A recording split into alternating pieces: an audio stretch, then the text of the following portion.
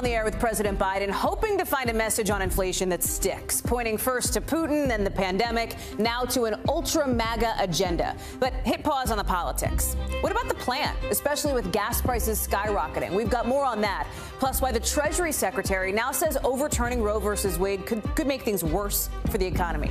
And we've got new details on that Alabama inmate in custody, his plans to get into a shootout with police, and why officials say it was corrections officer Vicky White, who's now dead, who orchestrated this whole scheme. And flu cases are peaking after March for the first time in something like 4 decades. And doctors aren't so sure why. We'll talk about what you need to know to keep yourself healthy. Plus, lawyers for the Grammy Award-winning rapper Young Thug say he is innocent after dozens of gang-related charges against him, including murder.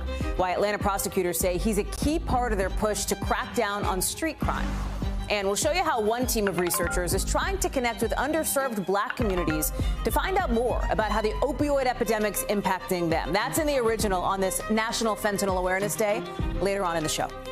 We got a lot to get to tonight. Hey, I'm Hallie, and today President Biden is trying to reassure all of us that rising costs are at the top of his to-do list, as what you're paying every day for the stuff that you need gets higher and higher all the time. Take gas prices, right? Look at this. Today, they're hitting $4.37 a gallon. That's among the highest it has ever been, up nearly 20 cents from just last week. The president saying he gets it. He understands why Americans are frustrated. Watch. I don't blame them. I really don't blame them. There's a lot we have to do. What I have to do is explain in simple, straightforward language what's going on. And what he says is going on is that Russia's war with Ukraine and the pandemic are what's behind these price hikes, not to mention a Senate that won't give him enough votes to pass his agenda. So the president's laying out his plan, a lot of which, if you've been watching the show, you've probably already heard a lot about here. Like, for example, releasing more from the country's gas reserves, fixing loopholes with the Affordable Care Act, calling on Congress to raise taxes on the wealthiest Americans and on corporations. But the president's also making a pretty clear political pivot, calling out what he describes as the ultra-MAGA wing of the Republican Party and telling Americans they're not going to like the alternative. That's the proposal from this man, Senator Rick Scott of Florida. He's in Republican leadership, and earlier this year, he laid out a tax plan that would set up a minimum federal income tax, which would force hundreds of millions of low-income Americans to pay more taxes. By the way, Senator Scott's responding. You see it here. He's calling the president incoherent, incapacitated, and confused, and calling on President Biden to resign. Shannon Pettypiece is outside the White House for us. Okay, Shannon, so let's talk about the White House framing there, because the president has tried the Putin price hike. He's pointed to the pandemic. Now it's this ultra-MAGA agenda, right? MAGA meaning Make America Great Again, a reference to former President Donald Trump. What is the White House ultimately hoping for when it comes to this inflation pitch? Right. Well, clearly, Hallie, we're entering into the compare and contrast stage of messaging here. As you noted, there was nothing new that the president was announcing today. He highlighted a number of things he says his administration has been doing in recent months. He emphasized that this is a priority for his administration, which I will say it has been a bit of a process inside the White House to get to the point where inflation is really a #1 issue. You think back to the fall, it was something they were saying was transitory. They were downplaying a bit of things like increases in costs around the Thanksgiving dinner. They now clearly are very focused on inflation. They acknowledge and see that it is a top issue for voters. Voters overwhelmingly give the president low marks for his handling of inflation and the economy. And so while there's not much the administration can do policy-wise at this point, there's not a magic wand they can wave. They don't have control over Congress in the way they would like to. They're now entering this messaging stage of saying, you know, well, this is what we're doing. We're trying our best, but the other guy's plan would be even worse. And that is where you enter this Rick Scott plan that the White House has really been focused on the past few weeks. Is not a plan that seems like it would come to fruition, even if Republicans did take control of Congress, because it does not have enough support, even among Republicans. But the White House is turning to that, pointing out how it would increase taxes for low-income Americans by setting a minimum tax standard. And the White House using that to say, you know, we are taking efforts in this area. If the Republicans were in control, their message is that your costs would even go up because there would be a tax increase. Increasingly, more and more White House officials are signaling that the midterm message is going to be, here's what we're doing. Yeah. You might not be thrilled with it, but it's better than what you'd see from the other guys. Real quick, Shannon, how much are they bracing for the drop of this what we call CPI report, basically this inflation index report that's coming up, which is going to show where inflation is in this country. It's probably not going to be a record high, but experts think it's going to be higher than most Americans want to see. Right. And there's an acknowledgement from the White House at this point that inflation's not clearing up in the next month or two. There's an acknowledgement that the numbers coming tomorrow and even the month from now are not going to be what Americans are hoping for. The president was asked to predict how much longer he expects inflation could persist. He didn't give a prediction, but he cited economists saying this could go on throughout the rest of the year, or it could go on into next year. So the White House clearly trying to get ahead of these numbers, signal that they are aware of it. It is a problem they are trying to do something about, and at the same time put a little blame on Republicans and try and put some pressure there on Republicans to offer some sort of counter proposal. Shannon Pettypiece live outside the White House. Shannon, thank you. We mentioned that key piece of data on inflation, and ahead of that today, kind of a roller coaster for the markets, with the Dow in the end falling for a fourth day when everything closed. Check it out, down about another 100 points. The S&P is up a smidge, NASDAQ up a smidge to about 100 points. Nothing close to those crazy downward spirals we've seen over the last couple of days, right? Seema Modi joins us now. So Seema, some meh news from the markets, if you will. We're looking ahead at this consumer price index report tomorrow for the month of April. You have the Treasury Secretary telling, members of Congress today she really can't put a timeline on when things could improve. What should we be looking for? How should we be thinking about all this as a whole? Well, the market is still searching for direction, Hallie. To your point, tech stocks like Microsoft, Intel, Apple led Tuesday's gains, allowing for the NASDAQ to rebound. The sector, of course, has suffered some of the biggest losses in recent weeks as investors move out of growth into safe haven sectors because of these ongoing recessionary fears. Meanwhile, names like IBM and Home Depot fell around 2%. That continues to drag down on the Dow. Can I ask you, because we mentioned Secretary Yellen, she was at this hearing today on the Capitol Hill, and she was asked by a Democratic senator about the relationship between the economy and reproductive rights. And she had this answer. Let me play it.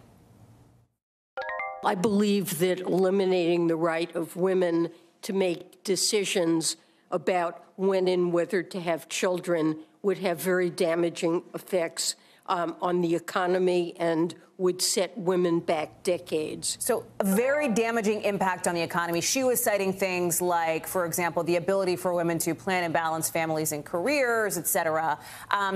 How an earning potential for women, how much, when you talk to economic experts, do they bring up the potential overturning of Roe versus Wade? Because one Republican senator said today he thought it was kind of callous, in his view, Tim Scott, to frame reproductive rights as it relates to the economy. No, there's research that backs up Treasury Secretary Janet Yellen's remarks today. Those were, of course, in response to New Jersey Senator Menendez, a question about the impact of that on women and their upward mobility in the corporate world. She said not only will it have a damaging effect on the economy, but that it will not enable women to finish school and increase their earnings potential. She also said that denying women access to abortion increases their odds of living in poverty or need for public assistance. So clearly it's something that's being watched very closely by corporate America as well. Yeah. Can I just go back quickly to the inflation numbers before I let you go? Because I like to help people understand, and I like to understand myself. What's the number we should be looking for tomorrow? I know I don't have a crystal ball, and I don't have an advanced scoop on what it is, but what is the prediction, just so we have a sense of gauging, when this does get dropped, what kind of a sense of where it is on the spectrum? So the golden number is 8.1%. That's what economists are expecting. But what's more important is that if you look back at March, we saw an 8.5% increase in consumer prices. If the number in April is higher than that, that will fuel concerns that the Federal Reserve will raise rates faster than expected. If it cools down and is below 8.5, some economists may say inflation has peaked, but where we are seeing prices increase the most will be in the subcategories. So housing, rent, travel, transportation, those specific numbers will also be key. Man, housing and transportation, talk about stuff that everybody across the country cares about. Seema Modi, thank you so much from CNBC. Good to see you. Here in Washington, members of Congress are getting closer to giving more money to Ukrainians with a vote tonight to approve President Biden's big aid package. He initially wanted $33 billion, but on Capitol Hill, that didn't seem to be enough for them. House Democrats are looking at nearly $40 billion for Ukraine, a ton of money. You can see it here for the military, plus economic, humanitarian, food assistance aid, in plain English, getting hungry people what they need to survive. Not too long ago, actually just within the last couple hours, I talked with the Pentagon press secretary, John Kirby, who says this money really can't come soon enough. Listen. how urgent is it that this gets done? In other words, if it gets held up much longer, could that pause or slow the flow of weapons that the U.S. has been providing? It sure could. I mean, we'd love to see this move quickly. We're glad to see that it's moving to the House floor today. That's very encouraging. And Speaker Pelosi has been nothing but encouraging in what she has said about the urgency that I know she feels. And we also believe, and you can see it for yourself, that there's bipartisan support for continuing to help Ukraine. So urgency, the key word there for the Pentagon press secretary. Let me bring in Garrett Haake on Capitol Hill. Garrett, it's not every day that you see the White House ask for a certain amount of money and then Congress goes, sure, plus here's more.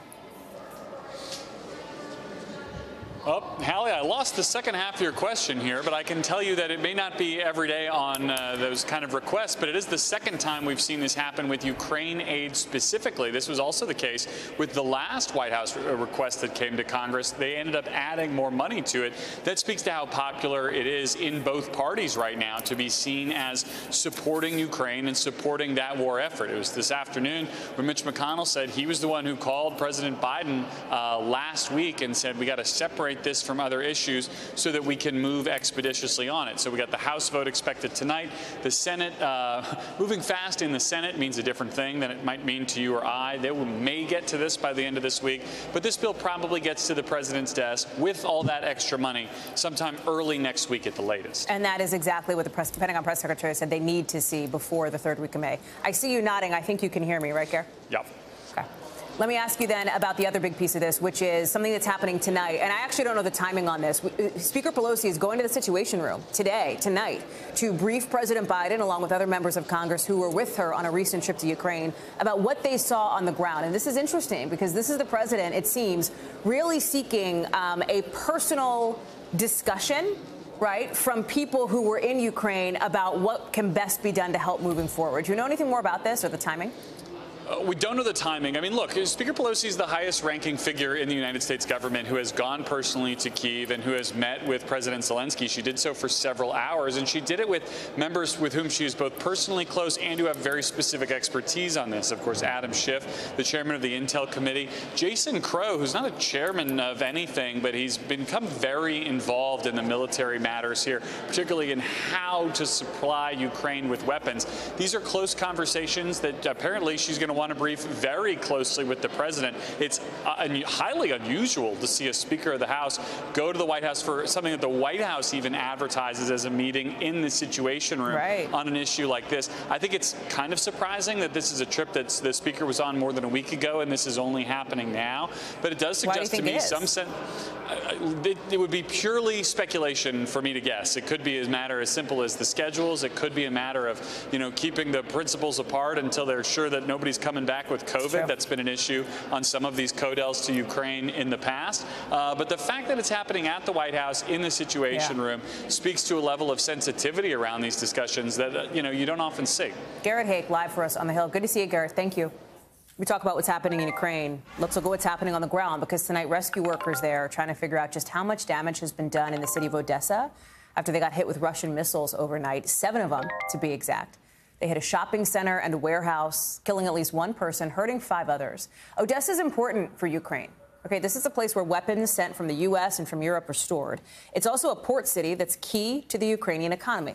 And all of it's coming as the UN is releasing some really stark numbers showing just how devastating this war has been on the people of Ukraine, saying some 3,000 civilians, innocent people, have been killed. At least 238 of them are children. Cal Perry is joining us now. And Cal, let's talk about what's happening in Odessa here, right? We talked about how this city is so important to the Ukrainian economy, an economy that's now projected to shrink by 30% this year. Clearly, the Russians are targeting it for a reason.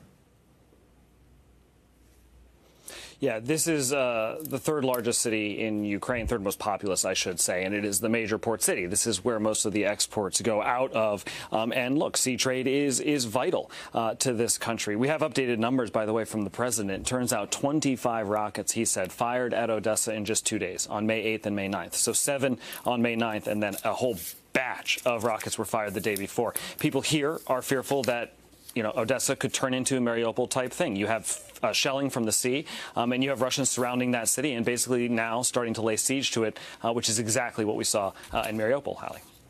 let me talk about these UN numbers because, you know, you look at the number of people hurt or killed in this war, more than 7,000 innocent people. You've got millions of others who have been displaced inside and outside the country. You have been on the ground there. As our viewers will know, we've seen you almost every night now for weeks. You've seen the situation evolve on the front line when it comes to civilians affected. Yeah, and I would say that it's a massive undercount from the United Nations. Yeah. We are out every day almost, sort of touring the suburbs of Kyiv, and we, along with the groups that we are with, are finding bodies, not just the bodies of Ukrainian civilians and fighters, but the bodies of Russian soldiers as well. And the United Nations says, you know, Mariupol is a black hole. They don't know how many civilians were killed there. Local government officials say it could be as high as 20,000 people. I'll tell you, in Luhansk, in the region there, in the eastern part of the country, there was an apartment building today that was discovered with the bodies of 44 people in it. That was shelled weeks ago, Hallie. So you have the accounting of a war still just underway here. And that's why the UN says it's a massive undercount, that figure of roughly 7,000 civilian killed. It's going to be far higher, unfortunately. And again, with the millions of people displaced, so much of this is about reuniting people and finding out what happened. It's also part of why it's so chilling when you hear a top intelligence official, as we did today, the director of national intelligence, say that Russia is preparing for a prolonged conflict, Cal. I mean, we're looking at months, potentially months more of this. Cal Perry, live for us there in Ukraine tonight. Cal, thank you. Back to news here at home. And we are just learning today some very startling new details about that days-long manhunt for an Alabama inmate who escaped with a corrections officer, that he planned to get into a shootout with police if they were in danger of being caught, according to what we heard from the sheriff today. They were, of course, taken into custody before that happened, when officers closed in on Casey White and Vicky White yesterday. After a car chase, they hit a ditch. This ditch actually helped us in the pursuit, because as they forcibly rammed the vehicle, it turned over on its side, and that disrupted his plan to try to have a shootout with law enforcement. And he even made that statement. The sheriff said these two had $29,000 in cash, some wigs with them, and then what you just saw on screen, 4 handguns and an AR-15. Casey White, check it out, this is his new mugshot, was shackled and in a bright yellow prison uniform, when he showed up by video in an Indiana courtroom today. He waived his extradition rights. He's now headed back to Alabama. And tonight, the Vanderburgh County coroner is working to confirm that the corrections officer, Vicky White, did die by suicide before police were able to take her into custody. Megan Fitzgerald is joining us now. And Megan, this story has had so many twists and turns, right? The police think that Vicky White, the corrections officer, orchestrated this whole thing. So what was the plan? Because there was a plan. What was the grand plan for these two? Yeah, Hallie, that's the question. The sheriff was asked that today earlier at a press conference, and he said they didn't really have a plan. They were here in Evansville, Indiana. They were going to stay here for at least 2 weeks. They were contemplating their next move. They were trying to stay out of the public eye, but they really didn't have a concrete plan. There was no family on either side here in this area. And remember, we're talking about a woman who is number 2 at the correctional facility down in Alabama. She was expected to win or be awarded, rather, Employee of the Week next week. That's something that her colleagues vote on. She was regarded as the mother of that facility there. And even the sheriff himself was completely taken off guard that she would do something like this. And that's the big question at this hour, is why would she do something like that? And it's very obvious that we may never know that answer. Right. I mean, you mentioned that what little we know of the plan is that they were going to spend a couple of weeks at this hotel in Evansville, because police say they paid for 14 days. They stayed for 6. A lot of people in and around Evansville say they saw them. This was such a huge, I mean, we covered it on this show, it was on Nightly, on the Today Show, right? This was everywhere, this manhunt. People seem to have recognized them. Yeah, absolutely. And that was exactly what law enforcement wanted. They wanted to get these pictures out as fast as they possibly could. They wanted tips to come pouring in. And that's exactly what happened here. A tip came in from Evansville, Indiana on Sunday. That's what led investigators to this community here. It was from a guy who saw something suspicious, a vehicle that was abandoned. He went back through his surveillance video, the owner of this car wash. He saw something. It triggered something for him. He called law enforcement. I want you to take a listen to what he had to say. I said, this is probably that guy from Alabama. As soon as I seen him, I mean, the windows are down, keys in ignition, perfectly good truck. Why would you walk away from a good truck? She had her hair dyed, so you couldn't really tell the difference. You could have a full conversation with her and not even know. And Hallie, the fact that the sheriff here in Evansville didn't even know that these folks were in his community certainly caught him off guard too, but he said he's just thankful that the community stepped up, helped them to try and get these guys. So what's Hallie? the next piece of this now, Megan? Obviously, we're waiting still on results from the autopsy report. Does Casey White go back to the facility that he escaped from? So right now he is in transit back to Alabama, where he is expected to be in court tonight. And it's possible that we might even get footage of that. So we're still waiting to find out exactly what happens with him. But we know that there is a autopsy investigation that's going on right now, and we should learn at some point. We'll get that report to really determine exactly how Vicky White died. But again, Sheriff's office telling us that they believe that she died from a gunshot wound to her head. Megan Fitzgerald, live for us in Evansville. Megan, thank you. Turning now to Mexico, where the killings of 2 more journalists in a single day had people out in the streets demonstrating, protesting after the deaths of Yesenia Molinero Falcone and Sheila Johanna Garcia Oliveira, who reported for an online news site. They were both shot and killed yesterday outside a convenience store in Veracruz. Those deaths coming just days after the killing of journalist Luis Enrique Ramirez Ramos. His body was found Thursday on a dirt road in the state of Sinaloa. 11 journalists have already been killed in Mexico this year alone. It is the deadliest country in the world to be a journalist outside of war zones, according to the press freedom group, Article 19. The Mexican president has promised, quote, zero impunity, because he wants to investigate these killings, but critics say it's just not enough. Steve Patterson is joining us now. And Steve, these protests, I think, had come together initially for the killing of a journalist last week. In a horrific turn of events, it ended up being a demonstration against these 2 more recent killings as well. Incredible to think that the people had already gathered to protest the brutal death of Ramirez a week ago. Amazing to think that they not only gathered to protest for the death of 1 journalist, but wound up for 3 journalists. And so often what has happened here is there's just a lack of information about the crimes themselves. We know that the state's attorney general's office is working with the governor's office, is working with the prosecutor's office to try to figure out what happened here. They say they are investigating not only who did this, but the manner in which they did it and why they did it, but also looking at what the journalists were investigating that may have led to these crimes. But so often what happens is these crimes go unsolved. They are criminally under prosecuted. And it seems that if you are the loved one of a journalist in Mexico, that justice is really hard to come by. We'll see what happens here, though. One of the things that's the dynamic that underpins this, from what critics say, they will point to the Mexican president who say his attacks, his public attacks on journalists who report on his administration, who, take issue or exception with his administration, are fueling some of this. The government has said, wait a second, no, this is crime cartels. What's the reality? Steve, gut check us here. Well, look, I mean, there's nothing to say that these attacks from the cartels are obscene and the traffickers are obscene and the narcos in that country. It's an especially bad situation. But, often what is found is that some of these attacks are politically motivated. And no matter what the cause is, what certainly doesn't help are consistent, incessant verbal attacks from the person at the top of the country. You and I know what kind of environment that can create for journalists in this country.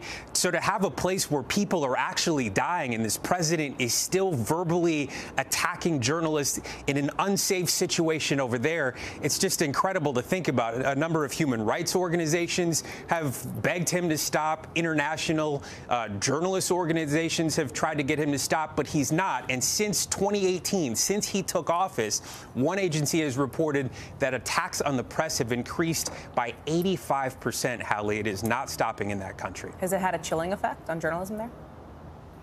It has to have. I mean, I can't imagine that you're a parent and you want your kid to be a journalist in a country like Mexico. And if you're talking about the kinds of journalists that are getting killed, a lot of times these are local news, hyper-local news. These are people that are in the public works meetings, in the city council meetings, people that the community knows and is familiar with and rely upon that information from these journalists. And the fact that they're getting killed alongside everybody else in that that country. It is a dark spot for journalism and a dark spot for democracy. It is a tragedy whenever anybody dies. But to have journalists die like this and then the next generation be dissuaded from doing work that is important for the function of democracy, it's a really bad situation over there. Steve Patterson, thank you so much for bringing this to our attention and for shining a spotlight on it. Appreciate it. Coming up here on the show, rapper Young Thug arrested on gang-related charges. Why officials are accusing him of being linked to organized crime, and what else you should know about this kind of thing, bigger picture. Plus, we don't say this a lot. It's almost summer, but flu season is still going strong. That's kind of strange. We're going to explain why and what doctors are saying after the break.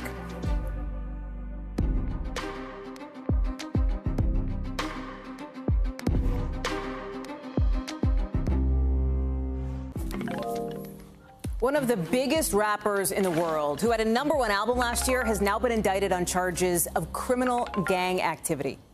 We're talking about Grammy winner Young Thug, whose real name is Jeffrey Williams, a founder of a gang called Young Slime Life, a group prosecutors are tying to murder, robbery, drugs, and more, they say. It's part of a big indictment in Atlanta that includes more than 25 other people besides Young Thug, including the well-known rapper Gunna. Young Thug's lawyers say he's innocent. The district attorney is promising now, pledging to crack down on street gangs and crime, and she's not alone. Elected officials all around the country are trying to fight a rise in gun violence, with the CD saying just today that the homicide rate, the gun homicide rate specifically, is the highest it's been in 25 years.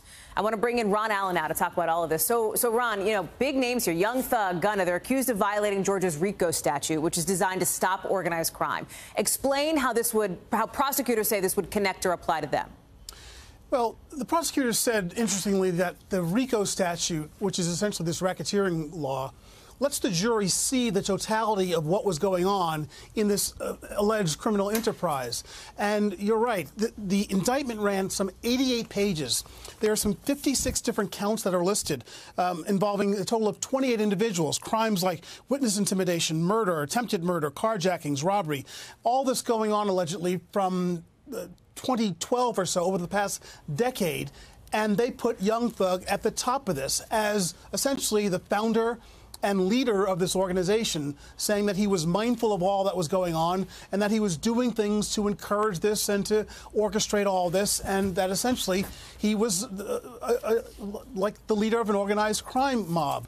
There, the DA, Fannie Willis, said that street gangs in Atlanta and the area are responsible for 75 to 80% of the violent crime that's happening in that area.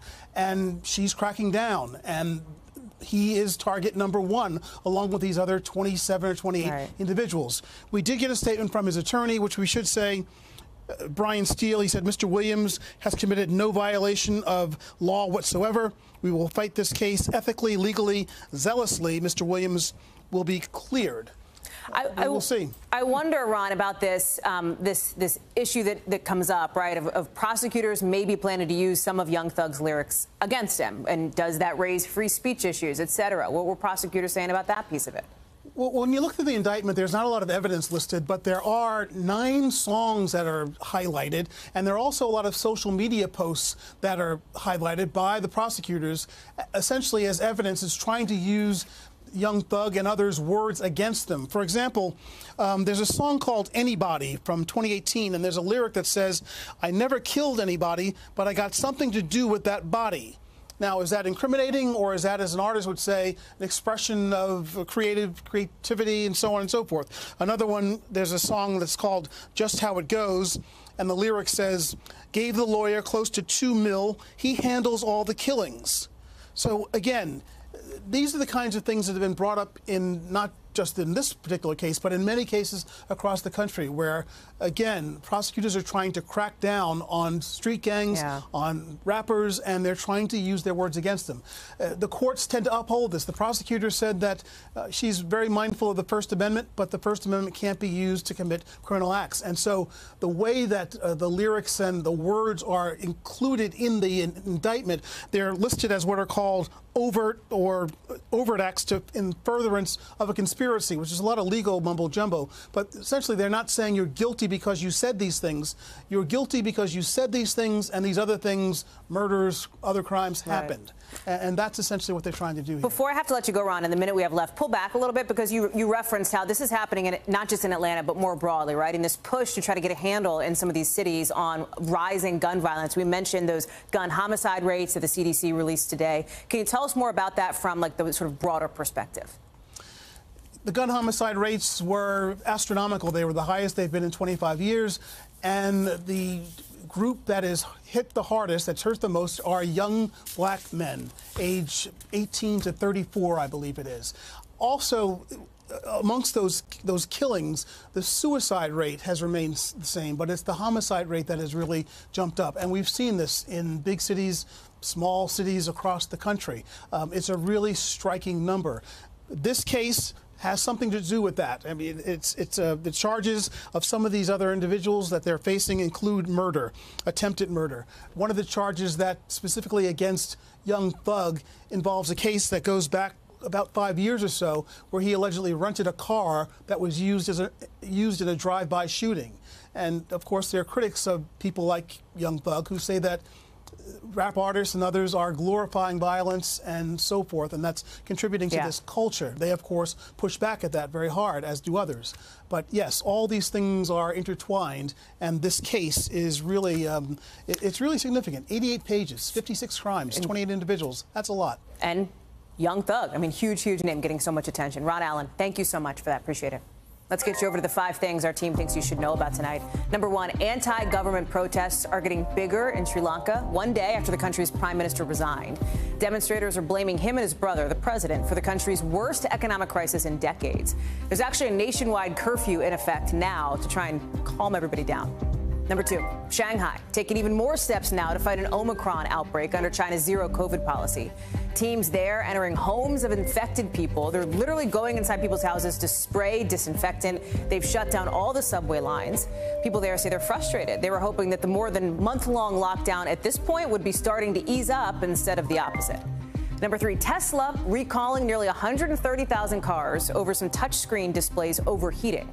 This is a problem that could make that center screen go blank. That's where the rear view camera display is, et cetera. That makes it more likely you could get into a crash. The company says it's going to try to fix this with a software update. Number 4, Fox Sports says Tom Brady is going to join the network as its lead NFL analyst after he's done playing football. You heard about this? So the Tampa Bay Bucks could see their quarterback stepping into this new role as soon as next year. Remember, in the fall, he's still the quarterback for the Bucks, but he's just getting his ducks in a row, I guess, for when he's done. He could make more than $375 million, according to one report, over 10 years. You heard that right. Number 5, Andy Warhol's famous portrait of Marilyn Monroe, speaking of big money, selling for $195 million at a New York auction. If you're looking at your screen, you just saw that portrait. It's super duper famous. Shot Sage Blue Marilyn, one of his most famous pieces. This is now the record for the work by an American artist sold at auction.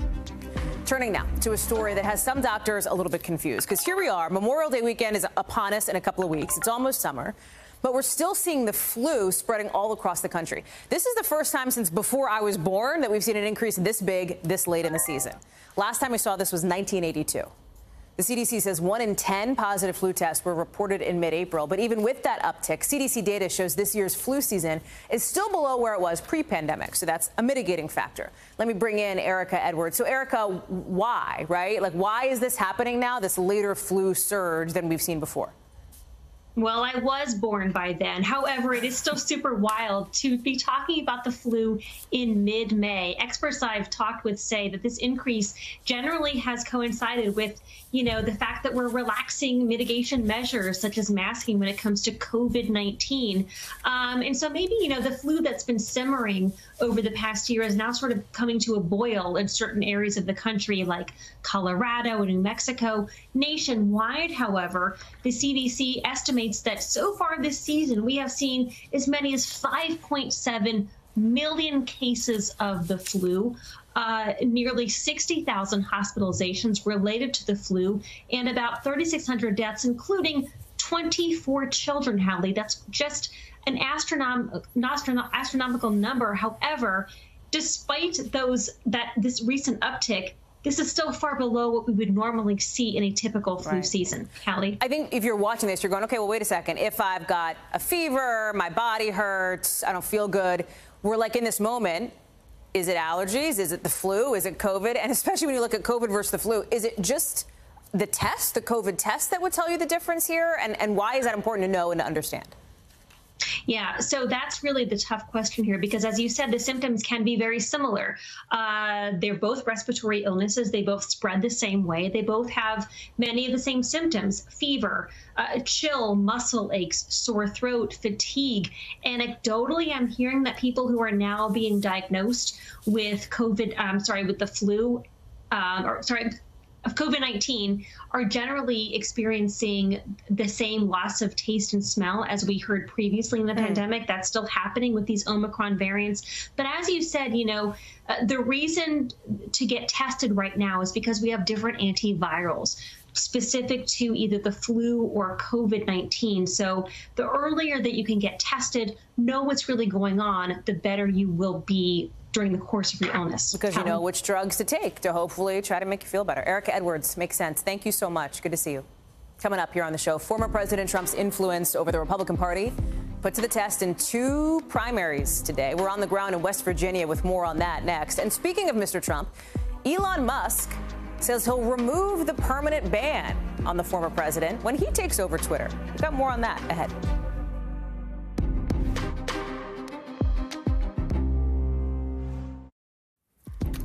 Elon Musk today making headlines by saying he would remove the ban that keeps former President Trump off Twitter if his deal to buy Twitter goes through. Musk called Mr. Trump's ban a mistake, saying it alienated a lot of the country. And the Twitter co-founder, Jack Dorsey, seemed to agree, tweeting today, "Permanent bans are a failure of ours and don't work." Remember, the former president was permanently suspended from Twitter in January of last year after that attack on the Capitol by his supporters and his lies about what happened about it. He said publicly last month that he would not rejoin the social media platform, even if Musk were to lift the ban. He says he's doing his own thing on Truth Social. He's also doing a lot as it relates to the Republican Party, trying to maintain his grip. And that is going to be put to the test with a couple of primaries today, West Virginia and Nebraska, the latest races that will have GOP voters deciding whether to back the Trump-endorsed candidate or not.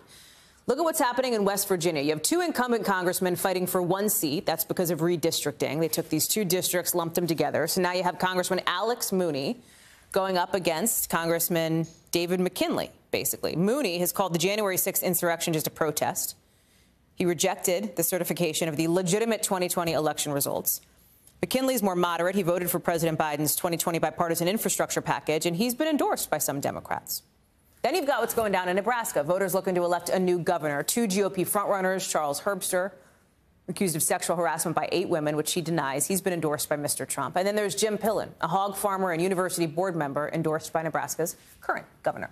Joining me now is Vaughn Hilliard. Vaughn, I really want to focus in on West Virginia here, because this isn't the marquee headline test of Donald Trump's endorsement necessarily. That is going to come, I think, next week in Pennsylvania, probably the week after in Georgia. But it is can we call it the appetizer primary, Vaughn? Like, is that appropriate here? Because that's kind of what it feels like here, coming down to a Trump-endorsed candidate and a non-Trump-endorsed, Trump-backed candidate, I should say, who's more embraced in bipartisanship. Absolutely. We can go with appetizer. I mean, this is part of a systematic effort for Donald Trump to essentially consolidate power within Republican Party ahead of a potential 2024 presidential run. There's a list of Republican incumbents, including, the likes of the governor and Secretary of State in Georgia, the likes of Liz Cheney in Wyoming. But David McKinley, one of the 2 candidates in this list, is on the race. He voted not only to certify the 2020 election, but he also voted for what would have been an independent January 6th commission to investigate the insurrection. You mentioned it. He also voted for the bipartisan infrastructure package. And that is really where he comes to a head with Alex Mooney here, the Trump-backed candidate. And you can just see, look at the endorsements of the 2 individuals. I mean, you have Democrat Joe Manchin backing David McKinley in this race. On the other side with Alex Mooney, not only is it Donald Trump, you've also got the likes of Colorado Congresswoman Lauren Boebert. And it's important to, redistricting is changed where a lot of people are voting and who they have to vote for. And when you're looking in West Virginia, they used to have 3 congressional districts. They're down to now 2, which is why Mooney and McKinley are going at it. I want to let you hear from some of the voters, though, Hallie, that we talked to who are weighing which one to choose. David McKinley. David McKinley, why?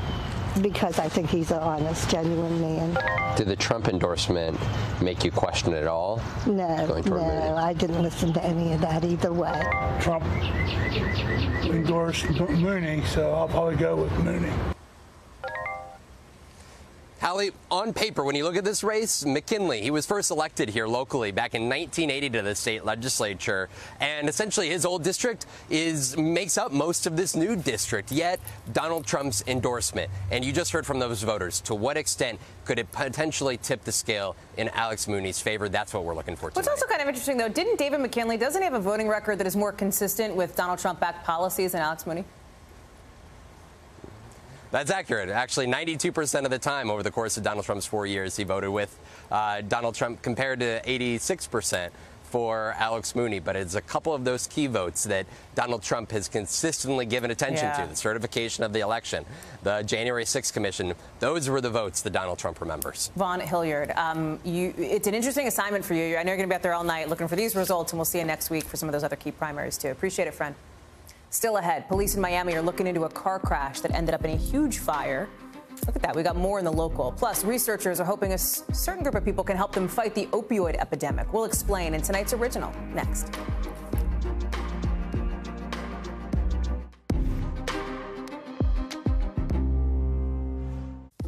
The verdict is in Mario Batali, the celebrity chef's sexual misconduct case. How the judge ruled in just a minute. But first, NBC News covers hundreds of stories every day.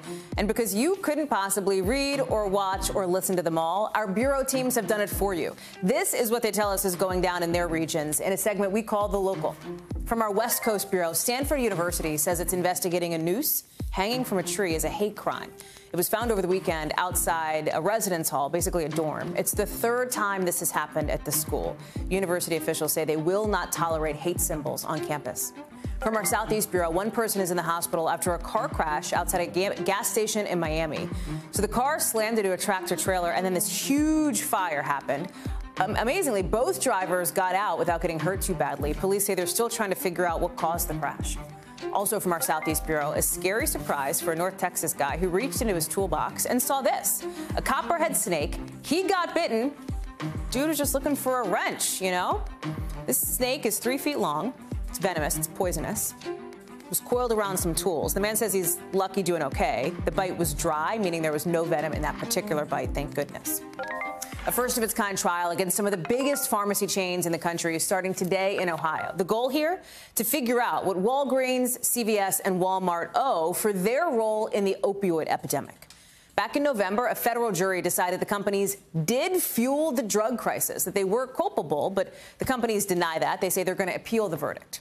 In the trial starting today, the two Ohio counties involved want Walgreens, CVS, and Walmart to address the opioid epidemic in their areas by paying more than $800 million over 5 years, money that would go towards solutions, et cetera, according to a lawyer representing the counties.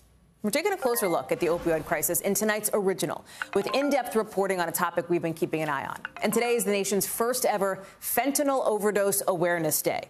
And it comes as overdose deaths in this country are surging. At the University of Kentucky, a team of researchers is trying to take on this head on, specifically by going around. They want to hear from Black Americans and their struggles with drug use. It's a demographic experts say can be hard to reach, partly because of lack of representation they see in the people researching them. Kathy Park has more on this team's unique approach. Olivia, who in the interest of maintaining her privacy asked us identify her as Olivia M., is a research participant in a groundbreaking study at the University of Kentucky. I have been stalked. I've been beaten and left for dead outside of a strip club. I've been stranded in an entirely different state. It took a lot of falling down and going to different places until I found things that worked for me. Her story shared with this unique team on a mission to tackle the opioid epidemic, equipped with T-shirts, flyers, and an open mind. One of the things we're very intentional about as a research team is to literally speak with people face to face. That connection, allowing them to make breakthroughs with underserved Black communities, reluctant to open up to strangers about their drug use. Those barriers related to research and accessing black populations for research are oftentimes there because the researchers do not look like the communities. And so there is suspicion, there's issues of trust. Researchers say a year into the study, their approach is working, with participants getting candid with the team made up of mostly black women. And people see our T-shirts and they're like, oh, you are on the Refocus team, like we've heard about you. For them, this isn't just about the data. I'm just curious, how many of you personally have been impacted by family members or peers who have abused drugs? So the majority of you guys. With the nation's war on drugs deepening, last month the Biden administration sent its national drug control strategy to Congress, focusing on harm reduction and treatment. Once you lose reasoning, you lose faculty. And that's how addiction gets you.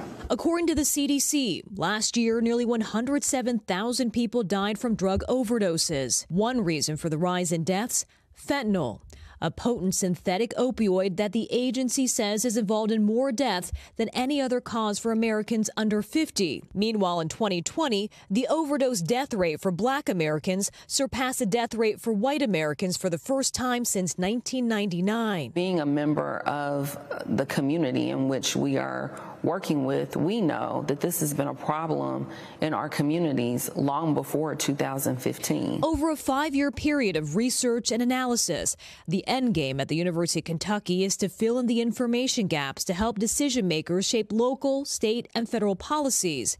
They say that starts with more uncomfortable conversations in a safe space, all with the goal of putting more members of the community on a path toward a healthy recovery. By sharing my experience, I hope that it impacts research in a way in my local community that it helps other people that were like me. Kathy is joining me now to talk more about her reporting. Kathy, you talked about this research. It's already a year in. Can you speak to any kind of broad themes that they've come across so far? Hallie, well, that's a great question. There are a lot of themes that have surfaced so far. Yes, the study is only a year in, but it really varies based on generation. When it comes to some of these older participants, they are leaning on drugs and misusing opioids to manage their pain, and it really is a vicious cycle. To control that pain, they continue to use. Meanwhile, for the younger participants, no surprise here, but researchers are finding out that they are being influenced heavily by pop culture, social media, and the music scene. So they're picking up these bad habits through those channels. But another overarching storyline happens to be the sharing of medications among households as well as peers, because some providers are actually under-prescribing to some members of the black population, Hallie. And one of the things that we hear a lot in this kind of research and in this discussion is about breaking the cycle of addiction. And when you look at the participants in this research, talking with, counselors, talking with therapists, et cetera, what has the impact of that been? Yeah, it's interesting you bring that up, because a lot of these participants, this happens to be the first time that they're actually getting some sort of mental health service. So this is the first time that they're opening up and sharing their drug use. And it's also important to note, Hallie, that these researchers are training to be counseling psychologists. So they are leaning on their education and empathy. So really, this is a learning experience on so many levels. Kathy Park, so glad to have you shining a light on this story for us. Appreciate it. Coming up after the break, a not guilty verdict for celebrity chef Mario Batali in that sexual misconduct case. We're going to explain how and why the judge says they came up with that ruling. Coming up.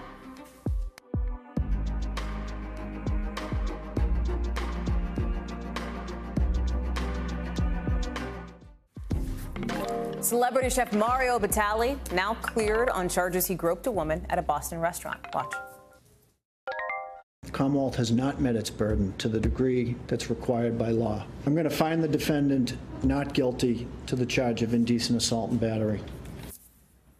The trial in front of a Boston judge lasted less than 2 days. Remember, we told you about it starting yesterday. It is already over. His accuser, testified Monday that Batali groped and forcibly kissed her back in 2017. But while the judge found that she lacked credibility, he also said Batali, quote, did not cover himself in glory in the night in question, acting in a way the judge says was not becoming of a celebrity. Joyce Mance is joining us now to talk more about this. Let me get into the why and then the what it means, Joyce. Let me take it in that order. Tell us more about why the judge made this decision and your view of it. Sure. So we know that in a criminal prosecution, the government bears the burden of proving a defendant's guilt beyond a reasonable doubt. So in a case like this where the judge acquits, the judge isn't necessarily saying that the defendant was innocent. The judge is saying, government, you didn't meet your burden of proof. It's the highest burden of proof known in any sort of setting in our legal system, this burden of proof beyond a reasonable doubt. Here, the judge rules that the government fails to meet that burden, so the defendant is acquitted.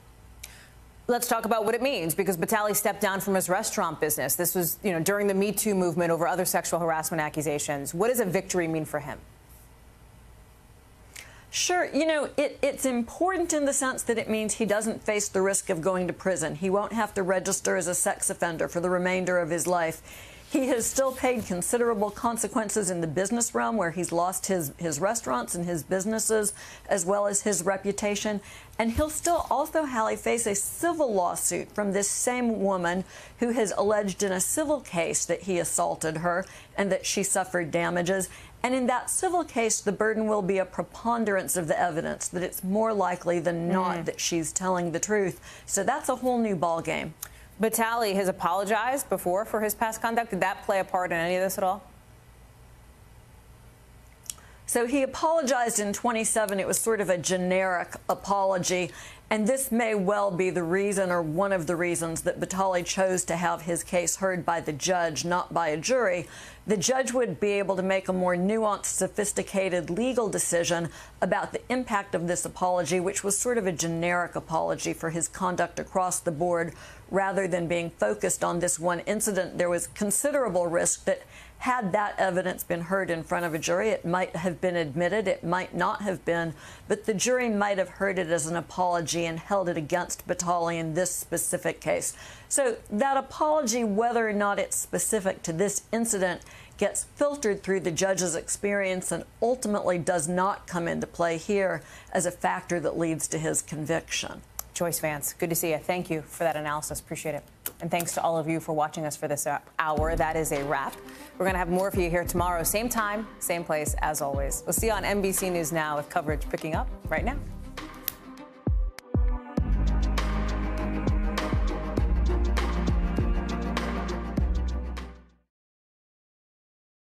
Thanks for watching our YouTube channel. Follow today's top stories and breaking news by downloading the NBC News app.